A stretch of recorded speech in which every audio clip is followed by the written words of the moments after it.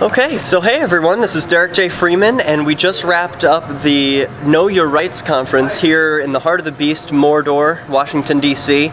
And I am here with a lovely young lady who attended the conference. I'm going to have her introduce herself and tell you a bit about her thoughts. So what is your name, and how far did you come to be here today? Well, I'd prefer not to disclose my name, but okay. I did drive about 3.5 hours to get here from North Carolina. My goodness. And so what were some of the things that you hoped to see today? I just hope to see other liberty-minded individuals here and learn some things about the raw milk movement, and also, you know, what everything that represents with Lemonade Freedom Day, and get some information and network with people.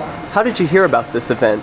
I heard about the event on Facebook through mutual friends of mine, promoting the event and recommending that I come. Is there anything that you learned today that you weren't expecting to learn? I learned a lot more about the medical benefits of raw milk than I thought I would learn. I do work in the medical field, so I was a little bit surprised at the medical benefits, because I knew people chose that as far as nutritionally and for health reasons. But I did learn a lot more than I knew previously. It was really enjoyable. Okay, wonderful. Is there anything that you feel like sharing with the folks who weren't able to make it to this event? You missed out on a good time.